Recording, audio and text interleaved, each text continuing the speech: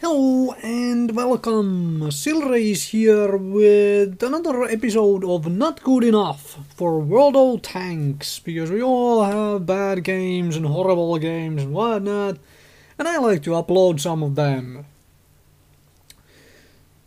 These are essentially games where no matter how well I do, I might do a million points of damage or whatnot, and still end up losing the game.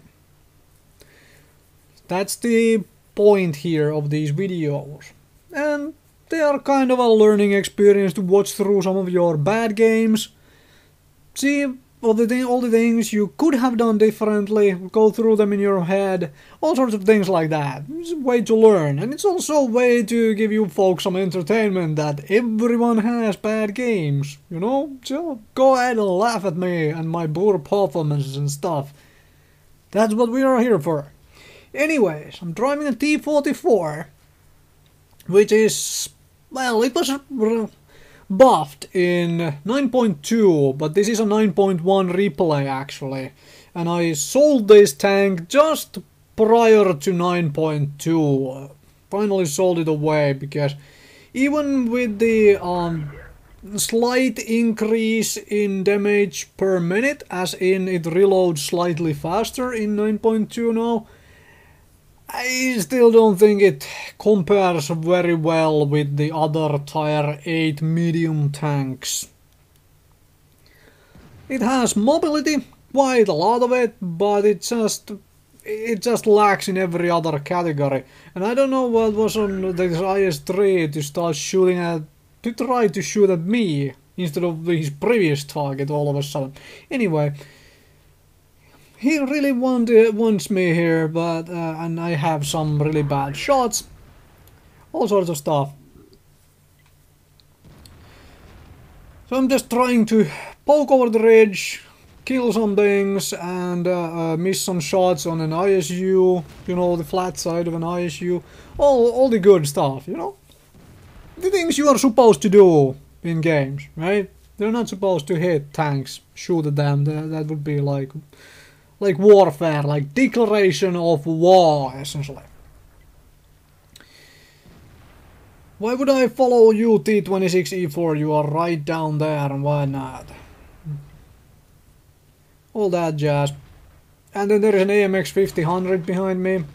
For some reason he's not really even shooting at me, except I drove into his shot.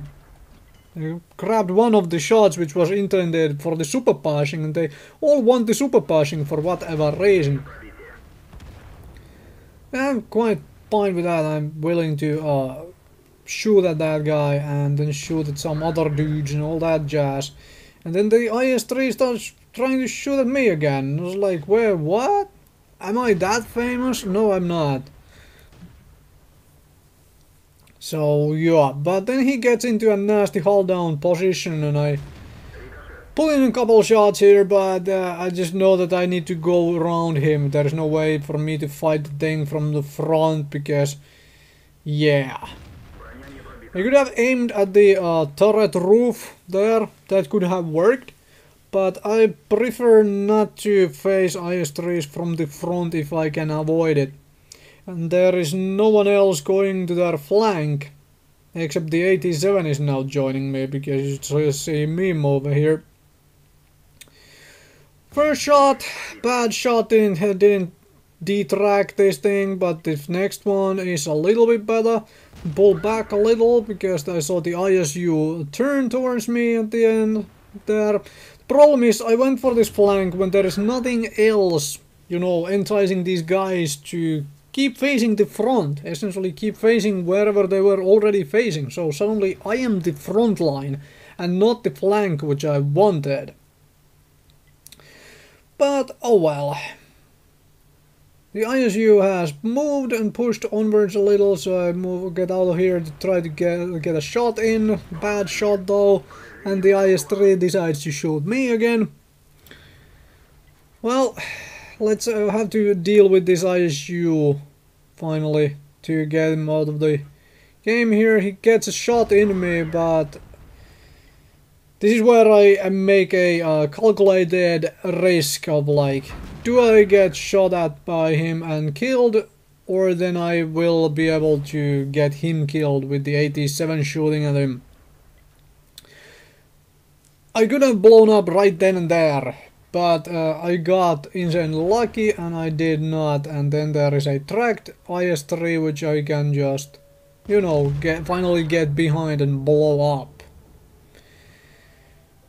Right, but as you can see, we lost the southern side. I didn't want to go that side in the beginning of the game because, well, I hate going on that side on this particular map. I feel it is a losing proposition 99% of the time. There is not much else you can do on the map when you go that side. But there is a lot of tanks between me and our cap to, you know, interrupt the cap. And T-44 is charging for it. And for some reason these people are telling the 87 to go and cap the enemy base.